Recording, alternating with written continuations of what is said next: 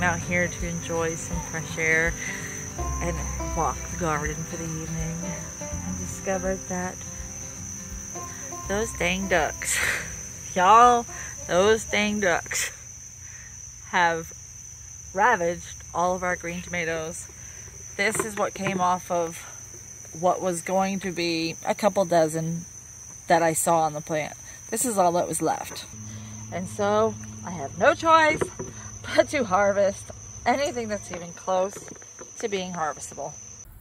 Well, that was fortunate.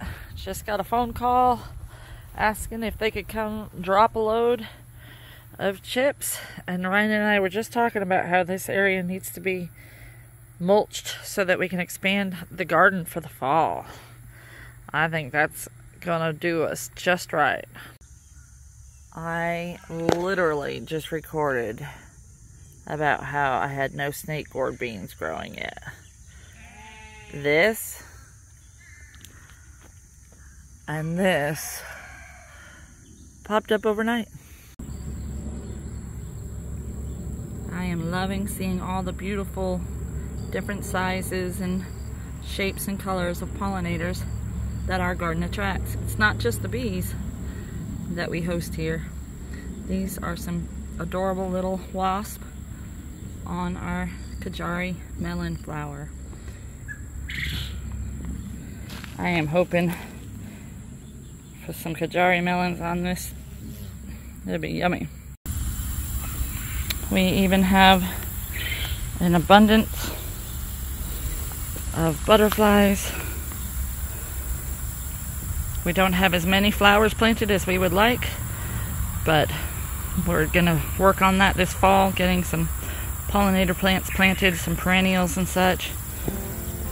But for now, these annuals are doing a great job of attracting some of our favoriteest friends.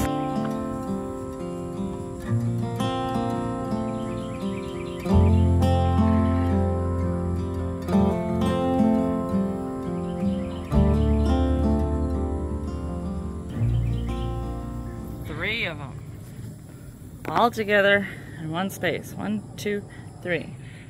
I really love garden spiders, or what do you call them? Do you call them writing spiders? Calligraphy spiders? They're beautiful. They're a species of orb weaver. Incredible, great at protecting your garden. And we have one there, and one there. Gardening is a funny thing, because no matter how much you know about gardening and how to take care of your plants, you're still riddled with the struggles of the climate, whether it's been raining a lot, whether it's rained too much, whether it's not rained enough, how hot it is, how cold it is, pests coming in. There is no way to control these things. We have to work with Mother Nature as much as we can and hope for the best. That means some years you're going to have incredible cucumber production and not so great potato production. This potato bed has been pulled and the harvest was very minimum. They were very small and very few potatoes. Does that mean I did something wrong? Maybe. Maybe this area was too shaded. Maybe it was because we were in such a severe drought and heat wave this summer. But I did everything that I've done in the past to grow great potato harvest. So I don't feel like there was much else I could do other than to do my best. And one of the great things about living in Georgia is I still have over 100 days before the first frost. So I have put in some rows here, and I'm gonna sow some green beans, because green beans are the other thing I really failed at this year. So I'm hoping that the heat wave being passed, we won't have another heat wave like that, and I'll actually be able to have a very successful green bean year anyway, even though the first batch did not turn out so well. So don't give up and keep trying, because each year is going to present you with different things. You're going to have different pests, different climates. Everything is going to change every year. So if you have a thing that you grew this year and it didn't do well, try again. You don't know, you might do great with it next year. And hopefully you will. And every time you grow something through difficult climates or difficult pest situations, you learn a lot through that process. So there's no loss. Yes, you spent some money on seeds. Yes, you spent a lot of time and energy out here working on it, but it's all an educational experience that's well worth it in the long run.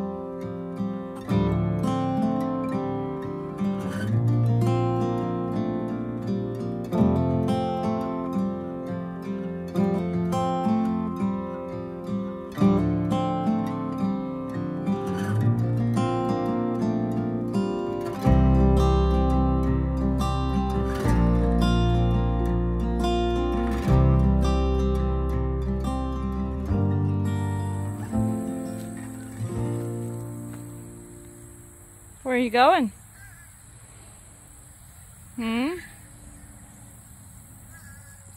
Thinking about what you can eat in the garden now? Huh? Now that I picked all the green tomatoes, you don't really have much to choose from.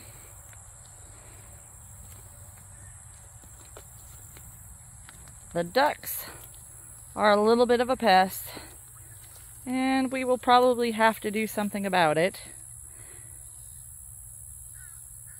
We're thinking about putting bird netting around the garden. We're raising all these ducks because ducks are really good about eating slugs and snails. So the majority of the time these ducks are out on the pasture with the other animals, with the larger livestock. So what will happen is they will eat all the slugs and snails that are able to pass meningeal worm to our livestock. So they will actually be protecting our livestock from a very deadly parasite. It is crucial in the control of meningeal worm to have ducks. And I strongly believe that because of experience with having ducks for a while.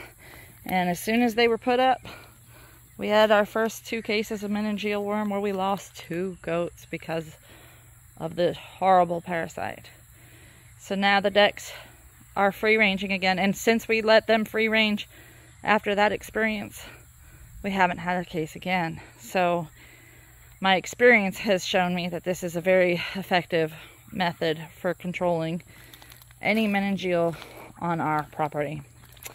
The other thing that these ducks are good for is eggs and meat. They are an excellent protein source for our family. Muscovy ducks have a more red meat-like texture to their meat, and I'm really excited to harvest some when the time comes. What we'll probably do is choose some of the bigger drakes and select them for harvest. It'll be hard, yes. I do love the ducks and I love to watch them, but I also love to see my family thrive on healthy homegrown meat that I know has been well taken care of and had a wonderful life. Remember how I said to watch out for half circles and spirals on your plants? Squash plants particularly. Well, this is on a melon. So squash, cucumber, melon, watch out for these guys. You can see he is actively, or she, making a spiral on that leaf. That is a squash beetle. They look a lot like a lady beetle, don't they? But they are not the good guys. So smush them when you find them. Feed them to the ducks. And that is one of the other things the ducks are good at, is eating bugs like this in the garden. Okay. I feel like I just spent 3 hours trimming up these Cherokee Purple. Had to take a lot of leaves off, but I removed anything that was brown or starting to spot with blight to help prevent the spread. So hopefully we'll get one more fruiting before the blight completely takes over. Maybe more. Depends on if I can keep the ducks from jumping up and plucking off the green tomatoes. I'm hoping that they're high enough up on the plant now that they won't be able to reach, and that there'll be a lull in between now and when the fruit are ripe, that the ducks will be trained out of the garden. I think having 10 days of free range in the garden without anybody telling them no was kind of a bad idea. But hopefully, if I continue coming out here and telling them no when I see them, and the fruit being higher, and possibly putting bird netting around these beds, this might have to happen. I would love to say I don't need to have the ducks free ranging, but that is their purpose, is to free range so that they can take care of the slugs and snails. So I can't really lock them up in a coop, because then why do I have them if they're not out doing their job where the livestock are? And that's where they are usually. They come in here a couple of times a day and look for bugs, and I watch them do that, and usually they're just going after bugs. But before vacation, they were not doing the fruits like they are now. So I really feel like it was something that they learned a bad habit of, and I'm going to hopefully try to train them out of it. We'll see. So I was about to pull these plants out because they're aromas, which are determinate, but there's new blooms that look like they got pollinated on a couple of these plants. New blooms that haven't even opened. So I think I'm going to trim them up.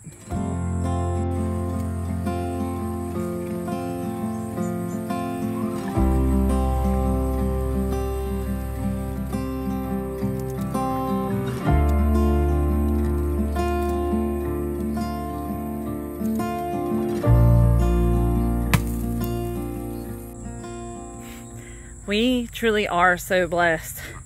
We were able to get another load of wood chips. That's 2 new fresh loads.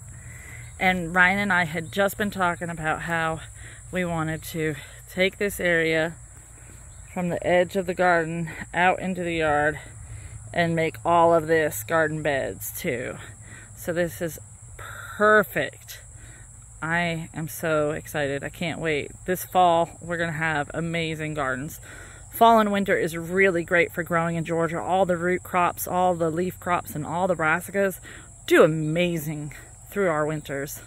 Definitely got capped honey in there. That's all capped honey. Yeah. Hive beetle. We got a hive beetle problem. Looking closely at the bodies, I don't see any sign of varroa mites. So that's good. And there were so many crawling away too. Oh, one just flew away. I didn't know they flew. I'm being pretty...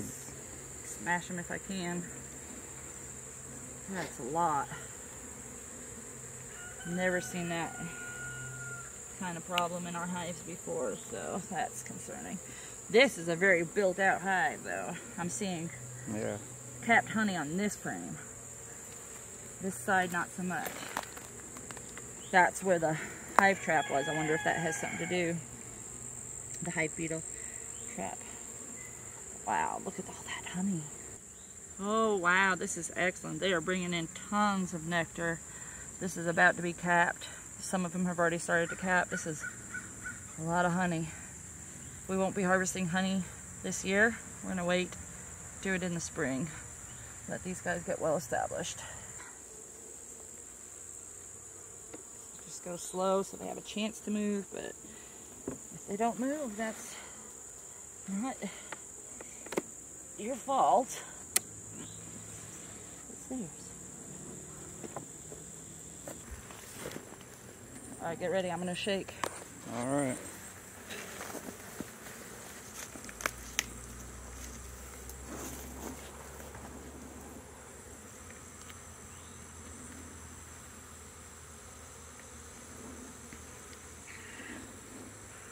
Shake it off, shake it off.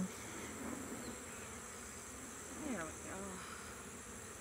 I think I'm just going to leave this one be. Pun intended. Yeah, it looks good, it's just not building out as much.